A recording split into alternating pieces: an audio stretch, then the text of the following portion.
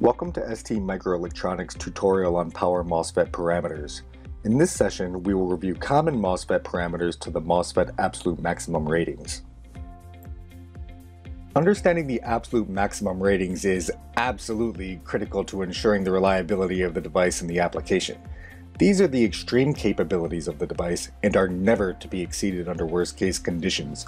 Otherwise, the MOSFET may fail. The first parameter is the VDS, or Drain Source Voltage Rating. It specifies the maximum voltage blocking capability of the MOSFET when the device is held off by lack of gate voltage, as seen by the VGS equals 0 operational condition. This is the only parameter that may be slightly exceeded after consideration of the avalanche capabilities of the MOSFET, which will be explained in more detail in another tutorial. The part is guaranteed not to avalanche when operated at voltage below this maximum rating. Next, the VGS, or Gate to Source Voltage Rating. The gate is the control terminal of the MOSFET, insulated from the drain to source conduction channel by a gate oxide. Exceeding the voltage rating of the gate may result in degradation of this oxide and eventually increase current leakage or full failure of the MOSFET due to dielectric rupture. While exceeding this value may not always cause failure, reliability within this bound is 100% tested and guaranteed. Before discussing the ID, or drain current ratings, it's beneficial to discuss the total power dissipation rating, or P-tote, and the maximum operating junction temperature of the silicon. The MOSFET's performance limit, whether in switching frequency or current conduction, is often bounded by keeping the temperature of the internal die below the maximum operating junction temperature, or TJ. Reliability tests are done at this TJ limit and used to calculate the reliability of the part. Operating below this temperature is key to ensuring long life. The temperature of the die is determined by two factors: package or case temperature and internal power dissipation. The maximum power dissipation is typically specified assuming that the case temperature is held to a constant 25 degrees Celsius. Given this condition, we can use the TJ and thermal resistance RTH J to C found elsewhere in the datasheet to calculate the P-tote. Since this parameter is dependent on thermal resistance, you may find separate values depending on the package of the MOSFET.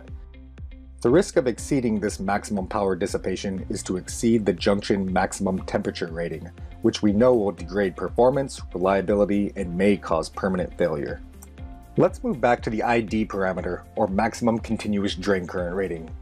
This is derived from either the maximum power dissipation, P-tote, which in turn was linked to maximum junction temperature, or in some instances the current carrying capability of the wires bonding the MOSFET die to the leads of the package. As with the P-tote, you will often see different values specified by package type. Power dissipation can be calculated for continuous conduction by the current squared times the drain source resistance of the on-state device, or RDS-on. So the maximum drain current is that which keeps the power dissipated below P-tote. As RDS-on is a temperature-dependent parameter, the maximum drain current may be specified at different operating temperatures. The calculation is summarized below. Non-continuous current is characterized as pulsed and is derived from the safe operating area, or SOA, of the device. This will be discussed in detail at the end of this presentation. As the MOSFET transitions from on to off, a voltage transition at the drain of the device occurs, the static DVDT. This can cause two unwanted phenomena to occur. First is a false turn-on. The fast rate of voltage change on the drain can induce a displacement current through the internal gate-to-drain capacitance so as to pull the gate voltage above its threshold. This will cause the MOSFET to turn on into its linear region of operation, where power dissipation is very high. If the effect is strong enough, it may cause failure by exceeding the maximum allowed power dissipation. However, this being an effect of many external variables, it cannot be specified as an absolute maximum rating. The absolute maximum MOSFET DVDT ruggedness parameter is related to the turn-on of the intrinsic parasitic transistor. Much as the DVDT can cause a displacement current through the gate-to-drain capacitance, resulting in the turn-on of the MOSFET at its gate, a very high DVDT can also put a displacement current into the base of this parasitic transistor through an internal capacitance. If this current is large enough, it will cause the bipolar transistor to turn on, resulting in a much reduced voltage blocking ability. This in turn makes the device subject to a dangerous avalanche breakdown. It is a particularly high-risk parameter in high-voltage MOSFETs. Diode recovery, or dynamic DVDT, is related to putting a voltage across the MOSFET while its body diode is conducting a current, such as is often found during soft-switch commutation.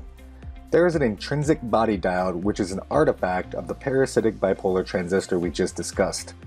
During current conduction through this diode, a high charge concentration is built up that must be removed for the diode to turn off and regain the voltage blocking ability of the MOSFET.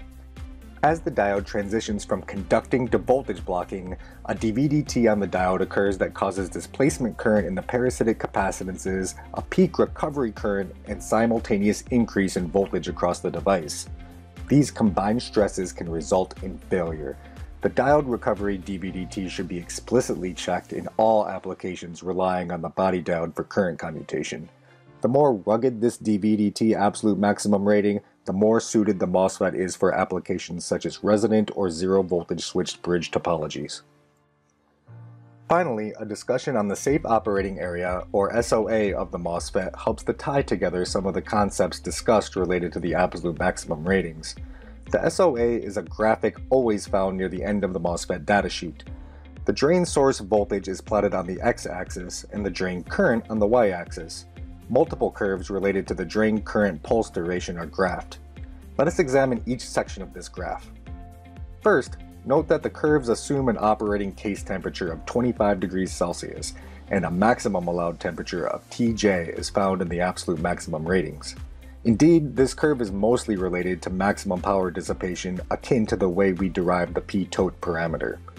The vertical curve boundary here in green is dictated by the absolute maximum drain voltage rating and is independent of the drain current. The horizontal maximum overall drain current for pulsed operation is graphed also in blue and equal to the absolute maximum pulse current, often package limited. To connect these boundary lines, we must derive a variable power dissipation limit, done by multiplying the static thermal resistance by the thermal impedance K factor found in a separate datasheet graph shown here. The K factor relates a reduction in junction to case thermal resistance dependent on the duty cycle and duration of the drain current pulses. In this case, we see that a single pulse lasting 10 milliseconds has a K factor of 0.1. The shorter and/or less frequent the pulse, the lower the thermal resistance and higher the power dissipation allowed. This power is calculated by multiplying the drain voltage and current together. The DC operation curve always comes from a K factor of 1. Shorter and shorter pulse length curves are derived from ever-shrinking values of K.